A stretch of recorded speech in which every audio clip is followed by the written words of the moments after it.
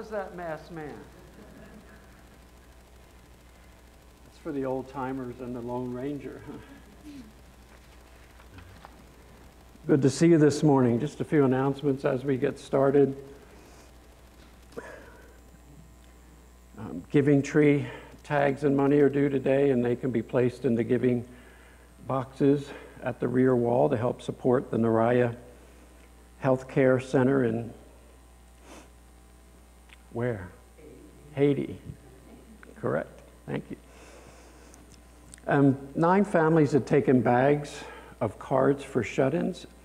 It's important that they're brought back by next Sunday, on or before next Sunday, because next Sunday afternoon, those will start to be delivered to our shut-ins, so that every shut-in has all those cards. It's important that they're back next Sunday morning. Also, we encourage you to bring a bag of food in for the town's food pantry. It's a tough time of year for a lot of folks, and that goes a long way if every family would just bring one bag in.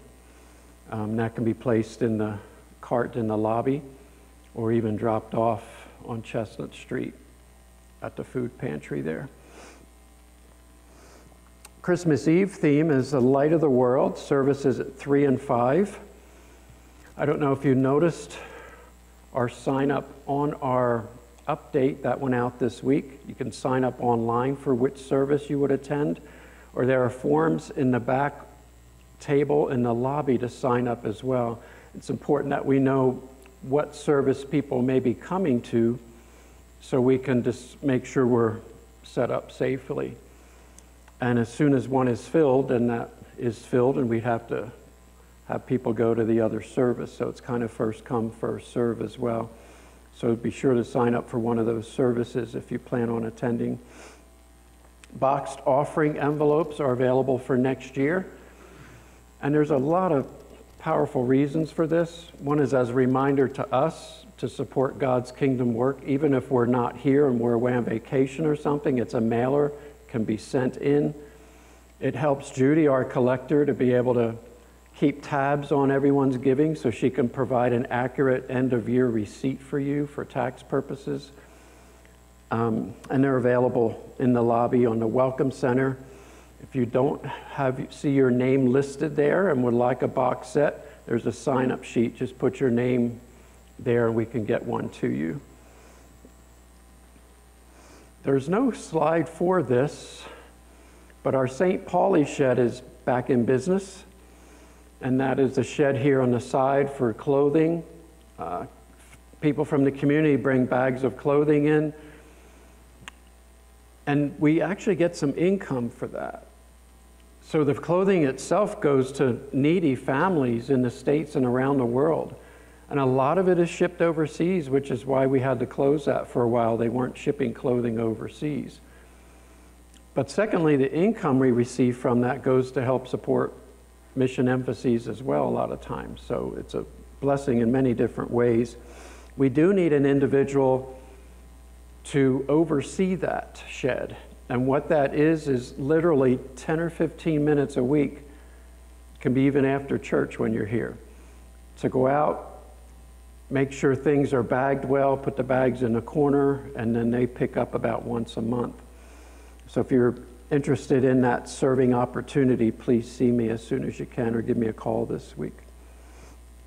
At this point, John and Sue are going to come and light our Advent candles.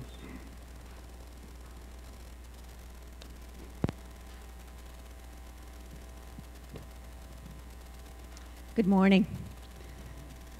Today we relight the first Advent candle, the candle of hope. We can have hope because God is faithful and he can be trusted to keep his promises. The second candle represents love. Advent is a time of year when we reflect on the love that God has for us, seen in Christ coming into this world for our forgiveness. In 1 John 4:10 through 12, we are told, "This is love, that we love God, but that he loved us and sent his Son as an adorning sacrifice for our sins." Dear friends, since our God so loved us, we also ought to love one another. David speaks of God's love in Psalm 57, 9-11. I will praise you, O Lord, among the nations. I will sing of you among the peoples. For great is your love, reaching to the heavens. Your faithfulness reaches to the skies. Be exalted, O God, above the heavens. Let your glory be over all the earth. Paul's prayer to Ephesians in chapter 3, 7-19 is also appropriate for each of us this Advent season. And I pray that you, being rooted and established in love, may have power, together with all the saints, to grasp how wide and long and high and deep is the love of Christ, and to know this love that surpasses knowledge, that you may be filled to the measure of all the fullness of God.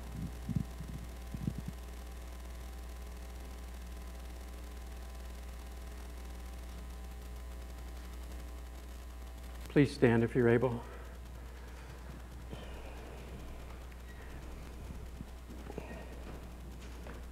And this God who loves us so much, He's come here through His Holy Spirit to meet with you today.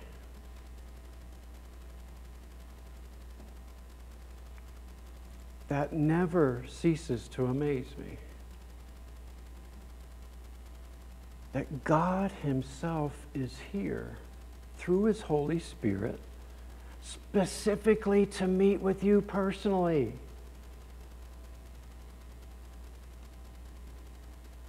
And He meets with us very specifically as He inhabits our praises. As we worship Him, He fellowships with us. He meets with us as we hear His word. He fellowships with us. So think about as we read this invitation to worship and say this prayer, and through the rest of our time together, through the songs even, God is here to meet with you personally. Join me as we pray our prayer. God, I've come today to lift my heart and voice to bless you, to meet with you, and to be blessed by you. Thank you for being here to meet with me. Our invitation to worship is from Isaiah 9, verse 2. It's a responsive reading. There are two readings that you will share with the word everyone. The people walking in darkness have seen a great light. On those living in the land of deep darkness, a light has dawned. The light that is the Word of God, God incarnate. Let us worship as we wait for the newborn King. We don't have to wait anymore because He's come.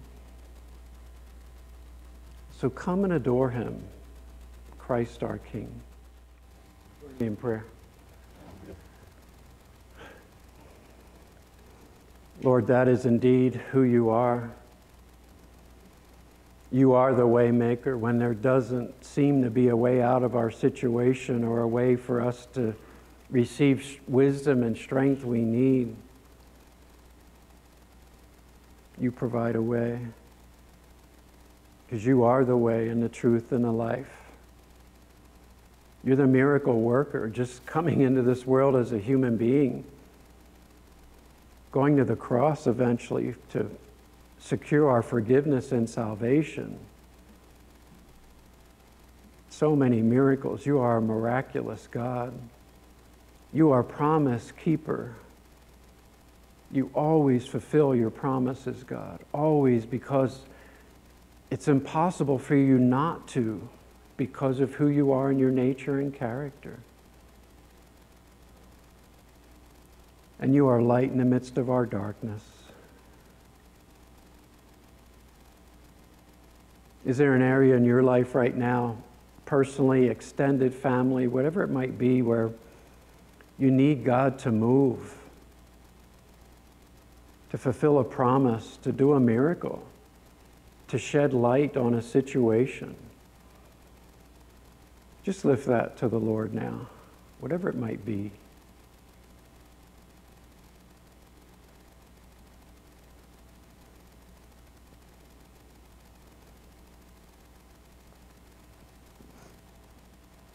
Lord, we acknowledge our desperate need for you every day. And this day, God, pour out your Spirit upon us. Give us our daily bread, mind, body, and spirit. Just strengthen us.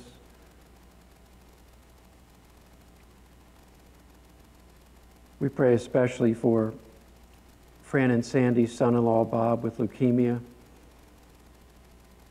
that his body would more readily receive chemotherapy, that there would be a bone marrow transplant donor available. Just bring good out of that situation, God.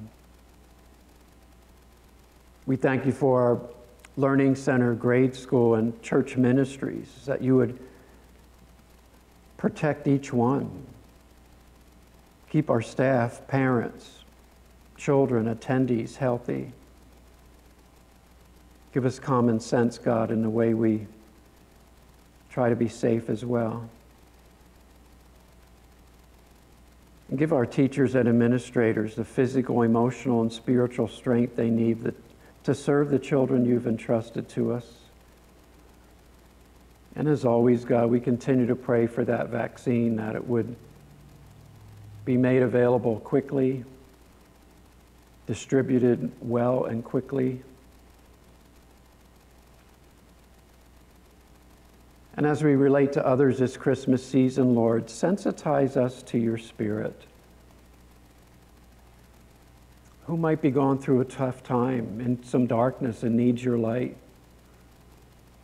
Who needs to understand your love for them that we sang about? Just give us a sensitivity as to whom you might want us to plant seeds of that love in their lives this Christmas season, when they might be more open to spiritual truth, that we might be your light in the midst of this dark world that we live in. Bless us now as we hear your word. Speak to us through it, and help us to follow it. And we ask all these things for your honor and glory, and in Jesus' name. Amen. You may be seated. You may remove your mask if you desire.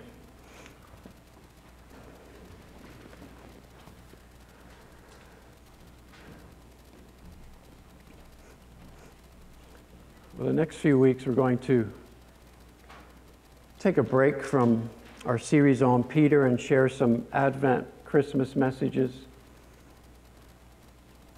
Christmas is big business in the United States.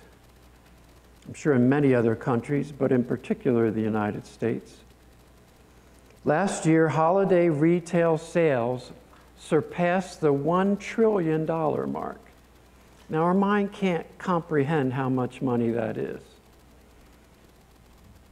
But $1 trillion is actually 1 million piles of $1 million. Puts it in a different perspective, doesn't it? 1 million piles of $1 million.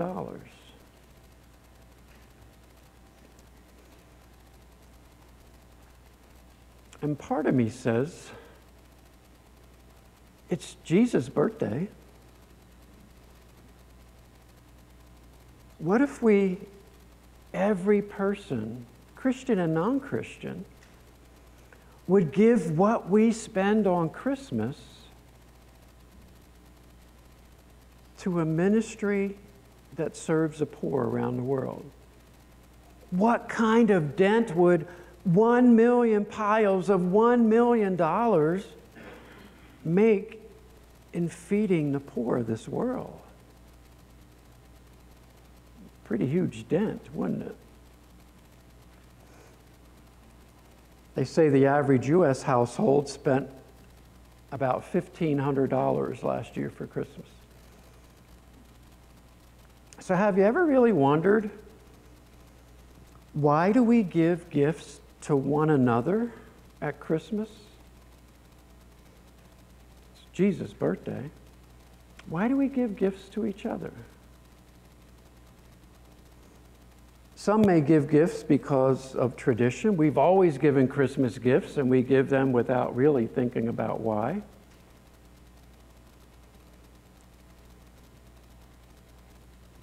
Even many non-Christians give Christmas gifts.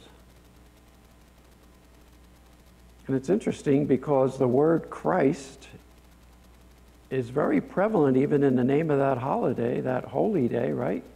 Christmas.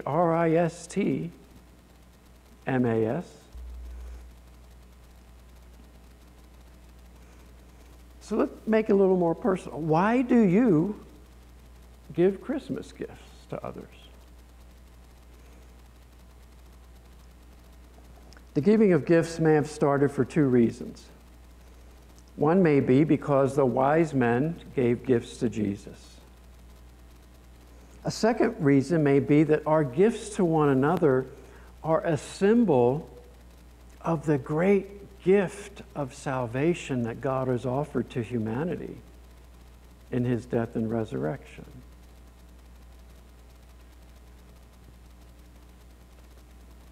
So we give gifts to others as a symbol of God's great gift to us. Today we're going to look at the significance of the gifts the wise men gave to Jesus and what kind of gifts might we give him. It's likely that just as the wise men were led to Jesus by the star, they were also led in what gifts to give Jesus. Roman numeral 1 in your outline, the wise men's gifts to Jesus. What were they? And what do they say about who this child is? Matthew writes in chapter 2, 1 to 12. After Jesus was born in Bethlehem in Judea, during the time of King Herod, Magi from the east came to Jerusalem and asked, "Where is the one who has been born King of the Jews? We saw his star in the east and have come to worship him." When King Herod heard this, he was disturbed. Now, he was already disturbed. He was just more disturbed. And all Jerusalem with him. When he had called together all the people's chief priests and teachers of the law, he asked them where the Christ was to be born. "In Bethlehem in Judea," they replied, "for this is what the prophet has written." Prophet Micah in the Old Testament. "But you, Bethlehem, in the land of Judah, are by no means least among the rulers of Judah. For out of you will come a ruler who will be the shepherd of my people Israel." Then Herod called the Magi secretly and found out from them the exact time the star had appeared. He sent them to Bethlehem and said, "Go and make a careful search for the child. As soon as you find him, report to me so that I too may go and worship him." Liar, liar, toga on fire. After they had heard the king, they went on their way, and the star they had seen in the east went ahead of them until it stopped over the place where the child was. When they saw the star, they were overjoyed. On coming to the house, we'll get off on that, not the stable, but a house, they saw the child with his mother Mary, and they bowed down and worshiped him. They opened their treasures and presented him with gifts of gold and of incense and of myrrh. And having been warned in a dream not to go back to Herod, they returned to their country by another route. The first gift mentioned given to Jesus was letter A, the gift of gold. Why would gold be brought to Jesus as a gift?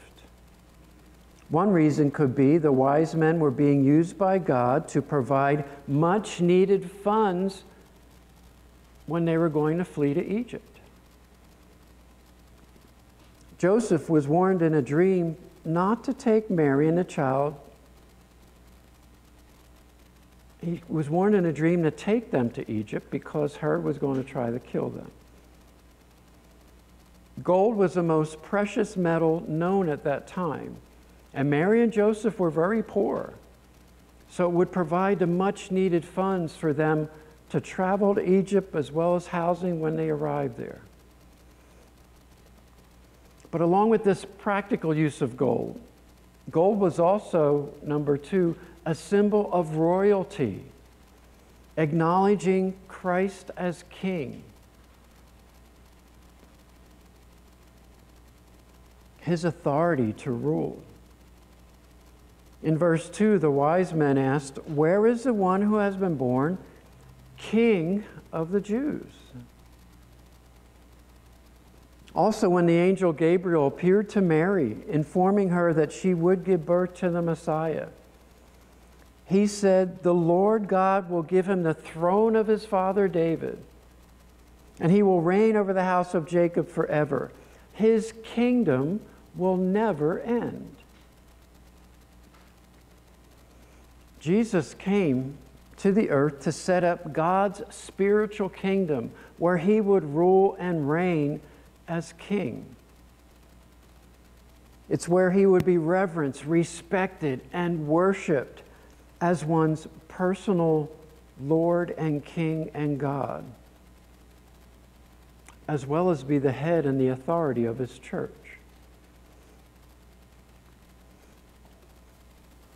As the wise men presented their gifts to Jesus and worshiped him, we're then told in verse 12, "And having been warned in a dream not to go back to Herod, they returned to their country by another route."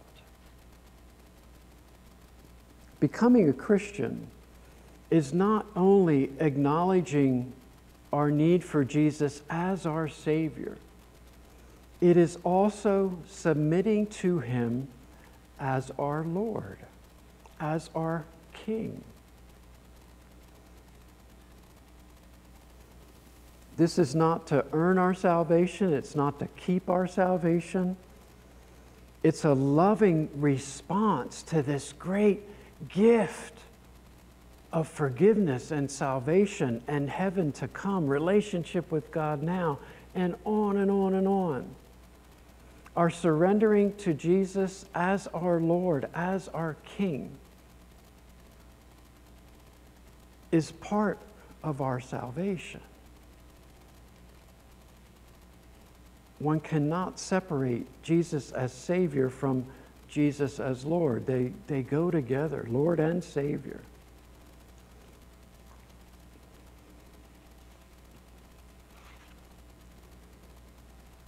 So honoring Christ as our Lord not only involves worshiping with him our lips, it's also worshiping him by striving to live our lives surrendered to him, seeking his will and his purposes for us on a daily basis. Not going back to our own country, to our own society, but going back another route, another route. Living lives submitting to Christ. So one of the gifts given to the Christ child was gold, to meet practical needs of finances, but also as a symbol of Christ as our King, as our Lord. Second gift mentioned in verse 11 is the gift of incense. Why was this gift given to Jesus? There were many uses for incense in biblical times. For instance, number one, it was made into perfumes. In a hot land that was short on water, such as Israel, perfumes actually took the place of deodorant. Took the place of a bath even, with limited water. William Coleman, in his book, Today's Handbook of Bible Times and Customs, says, before going out or hosting company, a lady might oil her skin and then stand by the incense burner. The rising scents would permeate her hair, clothes, and skin. Some women hid a small bag of perfume beneath their clothing. Sounds like they were walking potpourri bags, doesn't it? By the time of Christ, Incense was also used as an air freshener, as well as to keep flies, fleas, and mosquitoes out of the house, almost like a citronella candle.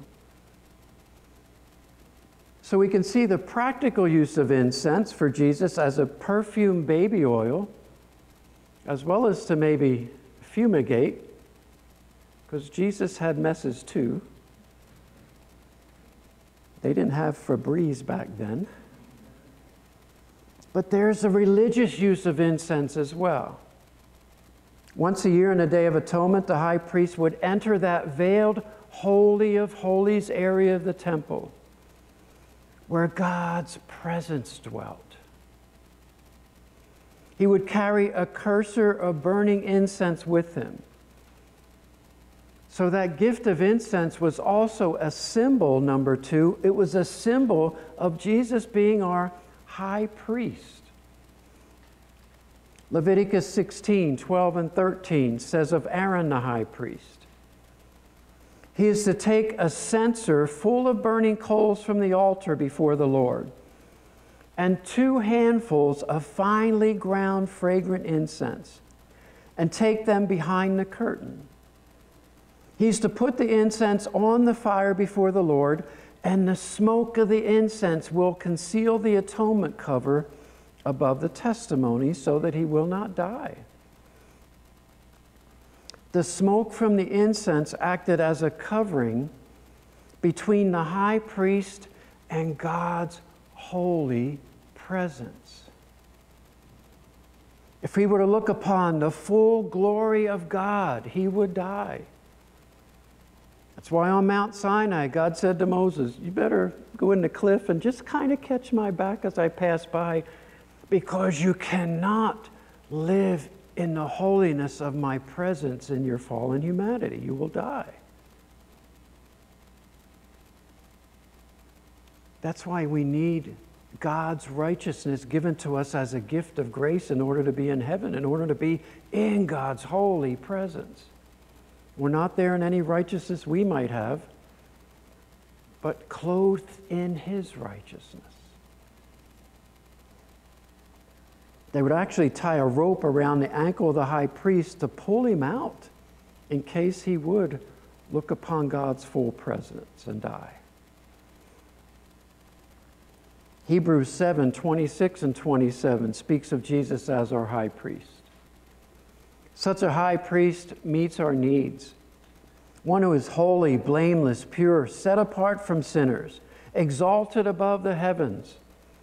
Unlike the other high priests, he does not need to offer sacrifices day after day, first for their own sins and then for the sins of the people. He sacrificed for their sins once for all when he offered himself. Jesus, our high priest, the sacrifice he made for us was his own self in his death. Jesus is our high priest in that, like the incense of his sacrifice, like his shed blood, if you will, has provided a covering and atonement, forgiveness for our sins, that we might be made right with God in this life and be with him forever in heaven. He came into this world, was born in a stable, lived a holy life, and 33 years later, nailed to a wooden cross to take upon himself the condemnation of our sin against him, so that we can be reconciled with God in this life and forever.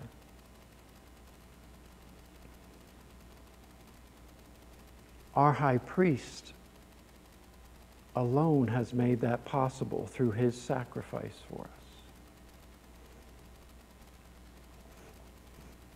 So we have seen that gold symbolizes Christ as our King. The gift of incense symbolizing him as our high priest. And thirdly, letter C is the gift of myrrh.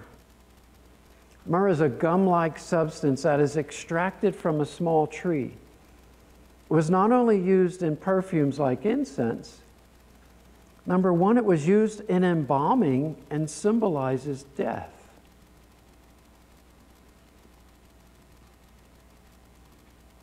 John 19, 39 and 40 tells us myrrh was used in the burial of Christ as well. Nicodemus brought a mixture of myrrh and aloes, about 75 pounds. Taking Jesus' body, the two of them wrapped it with the spices and strips of linen. This was in accordance with Jewish burial customs. According to Jewish custom, they would use this myrrh and aloe mixture in wrapping the linen strips around the body, much like the old movies you used to see with mummies, much like a papier-mâché globe you may have made in elementary school. The gift of myrrh was symbolic of Jesus' death. But it also reminds us as followers of Christ that death has no power over us. It reminds us of Jesus' victory over death and our victory over the death in relationship with him. Paul shares with us in 2 Timothy 1, 9 and 10. This grace was given us in Christ Jesus before the beginning of time. But it has now been revealed through the appearing of our Savior, Jesus Christ, who has abolished death and has brought life and immortality to light through the gospel. He says for the Christian, death has been abolished. Yeah, we still have to deal with it and go through it, but it's just a doorway into the eternity of God's presence, his love and joy and peace forever and ever and ever.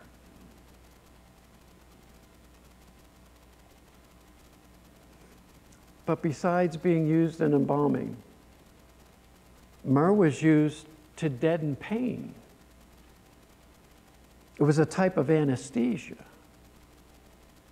While on the cross, the soldiers offered Jesus a mixture, a myrrh anesthesia to deaden his pain, but he refused it. We see this in Mark 15, 22 to 25. They brought Jesus to the place called Golgotha, which means the place of the skull. Then they offered him wine mixed with myrrh, but he did not take it. And they crucified him. Dividing up his clothes, they cast lots to see what each would get. It was the third hour when they crucified him. Myrrh then is related to suffering, and therefore it's a symbol of Jesus as our suffering servant. Since he was to experience the suffering that all humanity deserves for our sins against God, he was not open to anything that would alleviate that physical, emotional, or spiritual pain.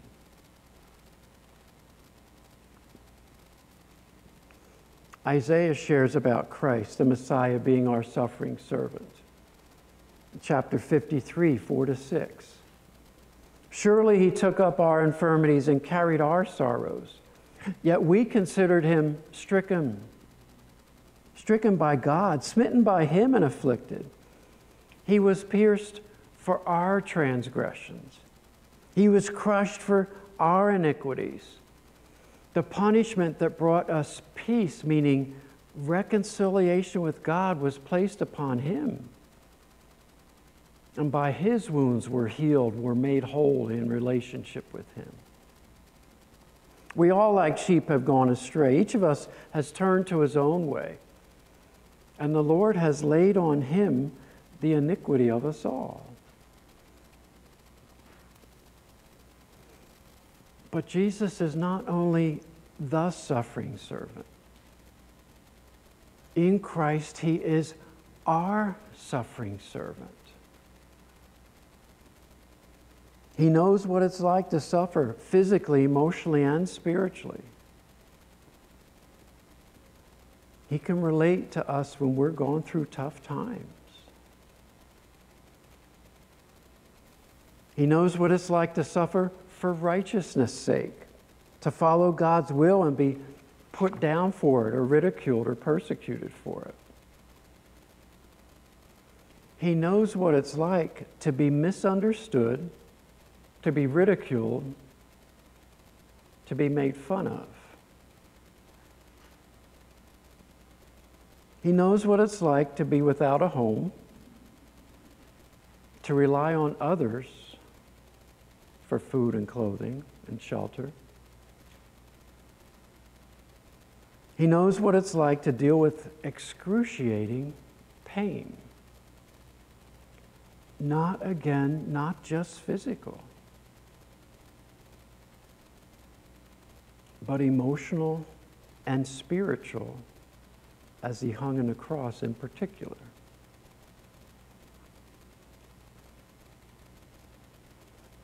As we're all aware, the Christian life is not free of struggles.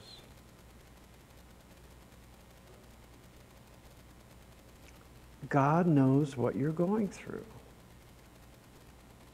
And he wants to walk with you in the pain and struggles that you're going through. As your very personal suffering servant, he understands what it's like. And he's with you and he's for you.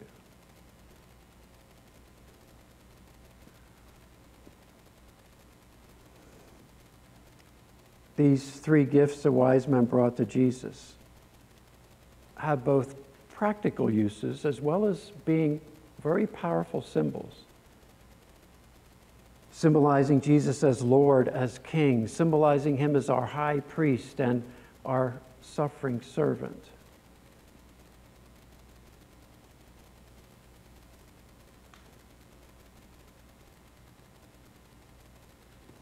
But the only way he can be our very personal high priest, our very personal suffering servant, our very personal king, is for us to know him as our Lord and Savior. For us to understand what he did for us personally on the cross. And make a commitment to follow him as our Lord. Paul teaches us in Romans 6:23, for the wages of sin is death, but the gift of God is eternal life in Christ Jesus our Lord. What every human being has earned for our wrongdoing, the wages of our sin is the spiritual death of being separated from God in this life and for all eternity. That's the bad news. But the good news is that God loves each of us so much that he created us to be in relationship with him.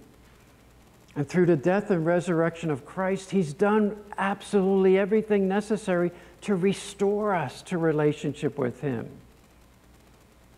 to give us meaning and hope and significance now, give us purpose in life now, as well as the confidence and guarantee of heaven to come. And he offers that all to us as a gift. But like any gift you might receive this Christmas, you might be offered this Christmas under the tree, what do we have to do? We have to open that gift, don't we? We have to receive it. And it's the same with Christ. We have to choose to believe he loves us. We have to choose to believe Jesus came into this world and died on the cross for me personally so that I can know God now, so that I can be in heaven when I die. As a gift that can never be earned.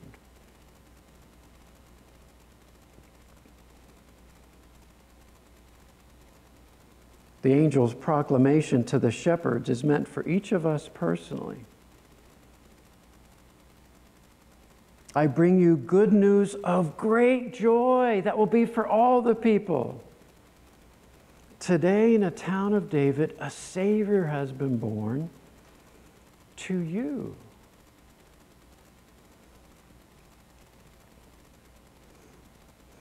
If you would like to receive the gift of God's love and know that love personally, the gift of His forgiveness of everything you've ever done wrong or will do wrong, the gift of knowing Him intimately now, the gift of heaven to come, then I encourage you to pray this prayer. Just pray this silently to the God whose Spirit is here.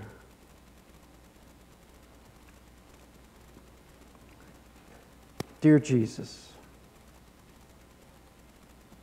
I thank you for loving me so much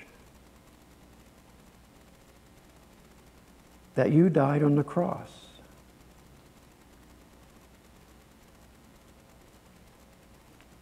For my complete and total forgiveness.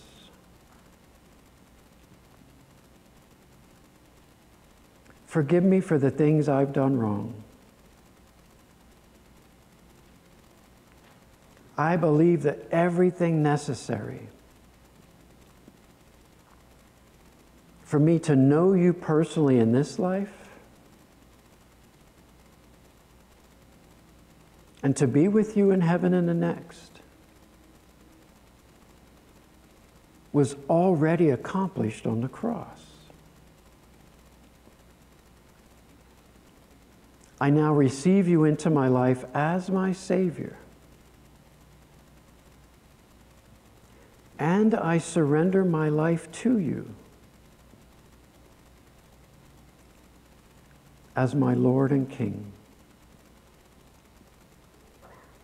Amen. If you pray that from the heart, the Bible is clear that you have become one of God's children. That relationship with Him is secure for all eternity.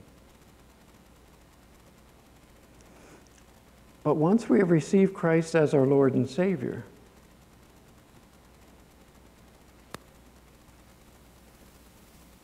what kind of gifts should we give Him? Roman numeral 2, what are our gifts to Jesus as followers of Christ? If you could only give Jesus one gift, what would it be? Think about that. You think you have a spouse or friend who's tough to shop for, huh? What do you give to the God who owns everything? Psalm 24:1, the earth is the Lord and everything in it, the world and all who live in it. God owns everything. What gift can you give to God that would bring joy to His heart?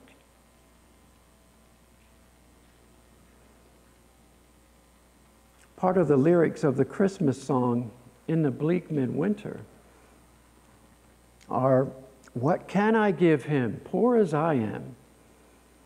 If I were a shepherd, I would bring a lamb. If I were a wise man, I would do my part. Yet what I give Him? Give Him my heart.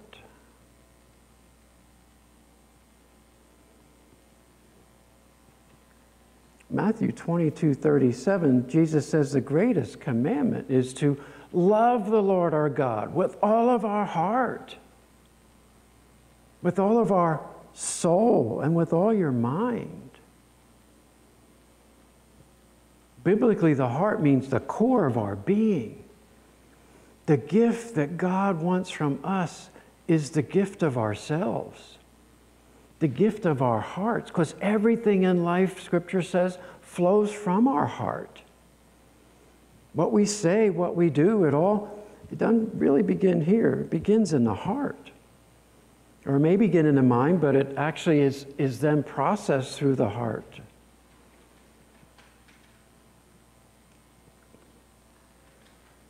Here are a few other gifts that really we should be given to God after we give Him our heart.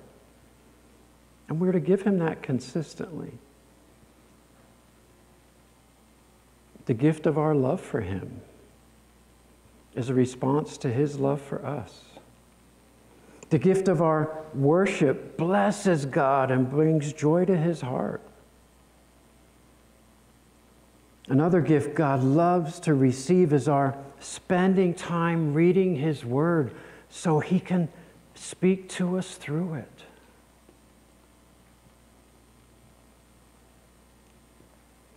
So we can grow in relationship with him.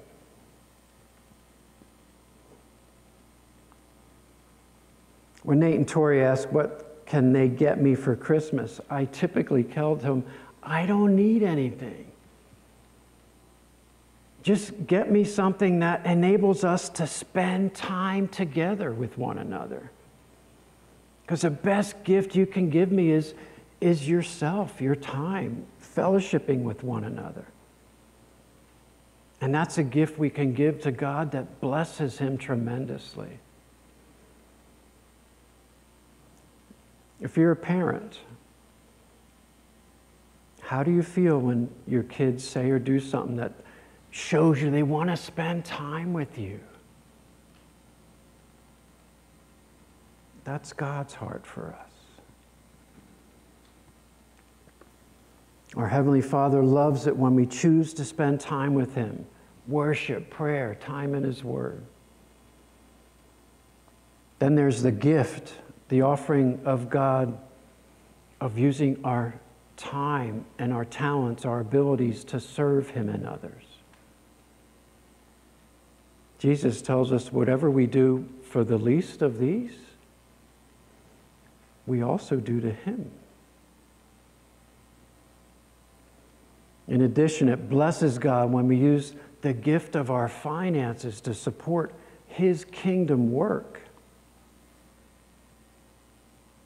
and to bless others. Then there's also the gift of our obedience, of choosing to follow God's will for us day in and day out. All of these gifts we should consistently be given to God as a lifestyle. And yet they all come from the heart. And they all reveal our heart. They are all fruits of a very intimate, personal relationship with God that should be manifested when our hearts are soft and pliable to God, when our hearts are surrendered to him.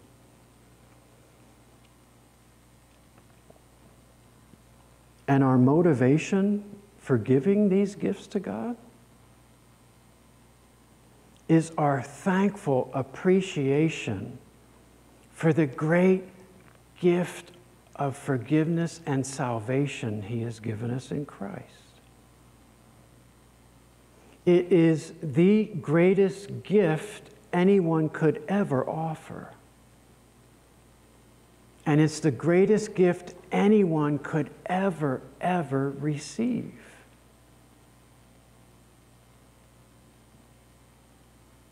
Complete and total forgiveness. No guilt, no condemnation. Intimacy with God now. Purpose now. Meaning now. And the icing on the cake, being in God's presence in heaven forever and ever and ever.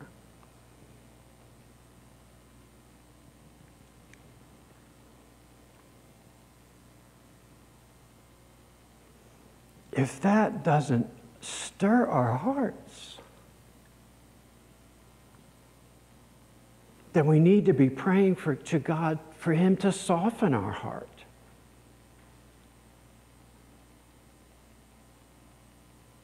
Because that needs to be the very core of our being as a Christian. A heart that loves God, a heart that seeks to honor him and serve him every day of our lives, to be with him.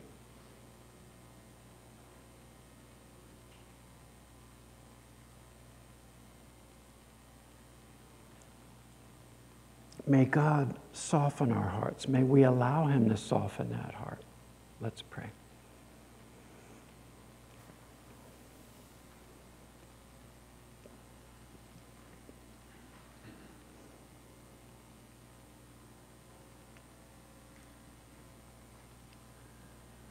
Lord, soften our hearts. It's so easy as Christians for that heart to become stagnant, for that heart to even become hardened.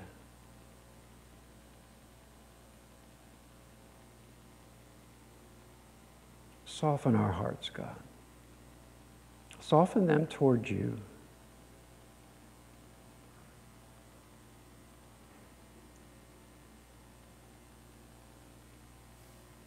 And that comes, God, as we really understand your love for us, as we really understand your gospel, your death and resurrection on our behalf, as we really understand all these things, God, is the only way our heart can be soft towards you. So during this Advent season, God, remind us afresh every day of just how much you love us. By Christ coming into this world, being placed in a wooden feeding trough, and later sacrificed on a wooden cross. We offer you our hearts today, God, and ask that you would continue to mold them and make them. Keep them soft towards you, that we might then honor you with how we choose to live and serve you and others.